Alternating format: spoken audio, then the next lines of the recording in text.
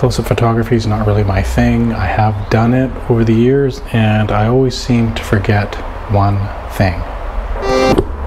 Bellows extension, the inverse square law. The more you increase the back of the camera from the lens, then the greater your compensation has to be. The more light falls off, follows the inverse square law.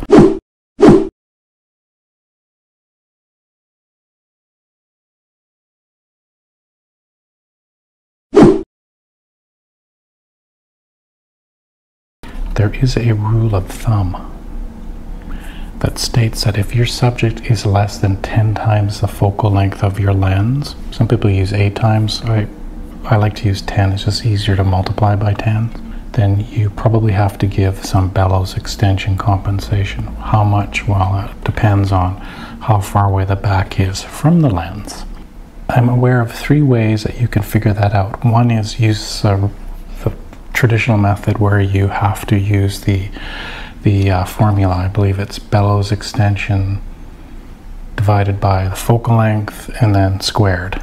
That'll give you your factor. The second way that I know is you have to convert the focal length of your lens to inches and then treat that like it's an f-stop, then measure the distance from the back of the camera to the front standard in inches, and then you treat that as an f-stop, and then you see the difference between the distance in f-stops to the lens focal length in f-stops, and that's your compensation. And I find that way to be really quick in the field.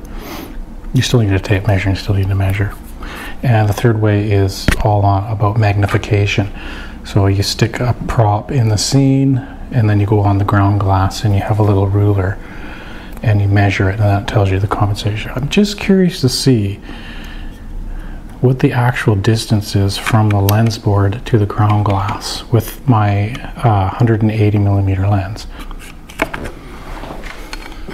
I did focus the camera on infinity. The tree is way in the back outside. So I'll insert tape measure until it touches, and holy smokes, it's 180mm exactly. So I'm gonna get the camera all set up with a little composition that I want to use. Then I'll go ahead and calculate all the bellows extension factors for each of those methods. And I mean, they should be about the same, right?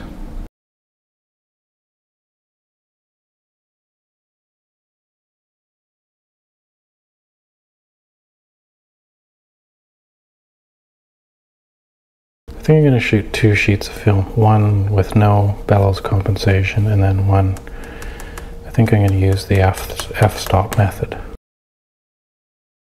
Hey everybody, I'm all set up to take a photograph of my wife's plant. She's not here, she's at work, so I'm taking advantage of this space. She finds out I'm dead. Anyways, I'm all set up. I've got the 8x10 with the 180mm lens that I recently acquired. The focus, pun, of this little exercise is all about a bellows extension factor and a quick way to calculate this in the field. So I don't need any calculator or my head because I suck at math. I have this piece of paper, and on this piece of paper I have a list of f-stops and all the lenses that I use that I converted over into inches, because you need to be working in inches in order to do this, and it's really quite simple, and I'm going to show you how I do it. Okay, my subject is very close. As you can see, it's only about 40 centimeters away, so definitely I need bellows extension factor.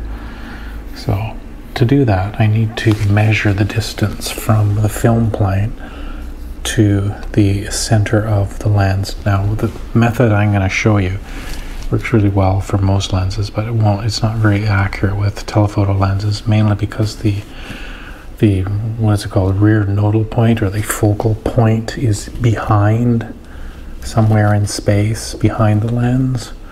Most of these large format, they're very symmetrical, so we can take our measurement right at the lens board. Okay, the other thing you need to be aware of is if you have any movements with the back or the front. You need to be very careful when you're measuring. For what I mean by that is that I have the back of the camera tilted back, so it's not parallel with the front. So I have to make sure that I'm measuring from the center of the ground glass, okay, and all the way to the center of the lens plane or the lens board, just for the sake of accuracy. I mean, this method's not 100% accurate, but it's pretty darn good, and it makes things so much easier in the field. So I'm gonna take the lens off, and I will insert the tape measure into the front of the camera until it touches the ground glass. Gotta make sure the tape measure is also the middle of the front standard, and I've got about 12 inches.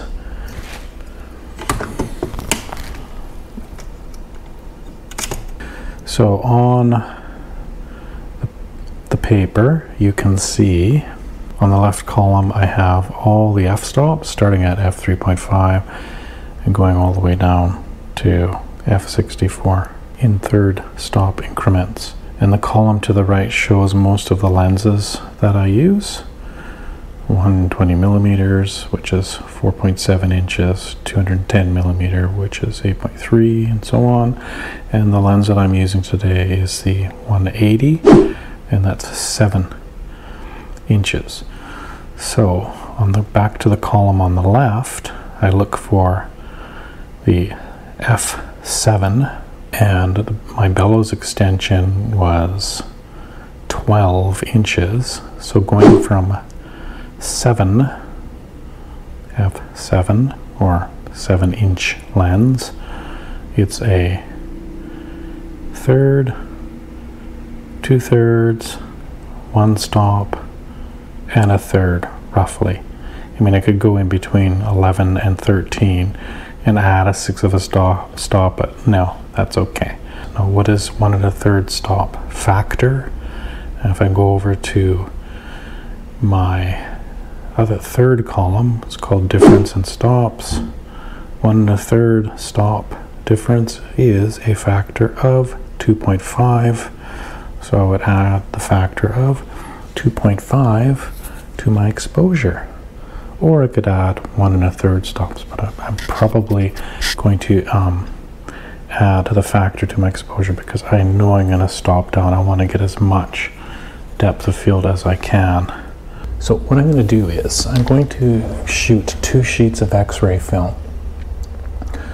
One without the bellows extension factor of 2.5, and the other one I'm going to apply the bellows factor. And we'll see how much of a difference there is. So my base exposure is 1 second at f8 1/3, and I'm going to place that on zone 3, so that's 2 stops less, so that's f16 1/3, and I'm going to stop down as much as I can, so f22 1/3, f32 1/3, f45 1/3, so that's 3 stops less.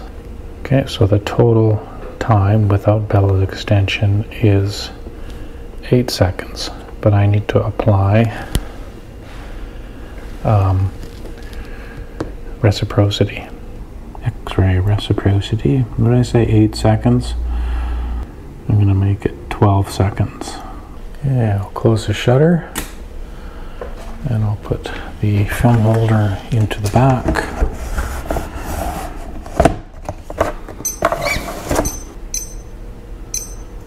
Zero.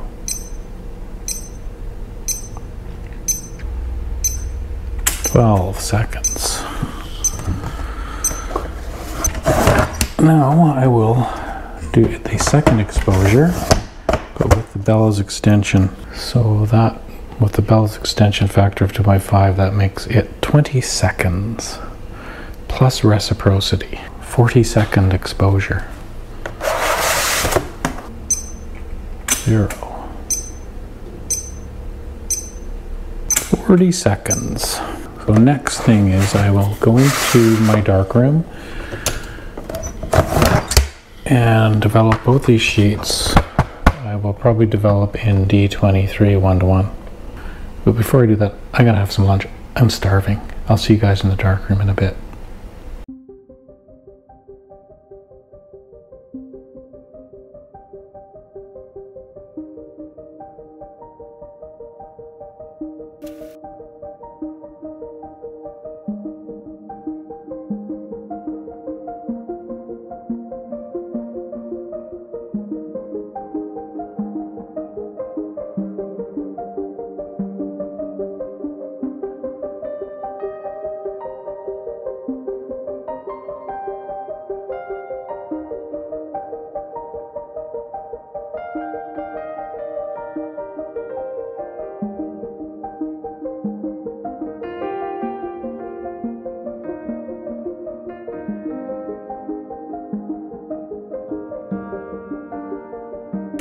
And all you need are these two little printouts.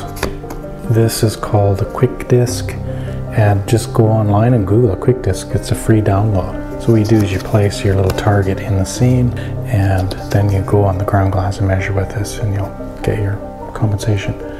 Okay, I've got the target in, and I'm going to measure on the back. We can see it right here. So we're going to measure from here to here.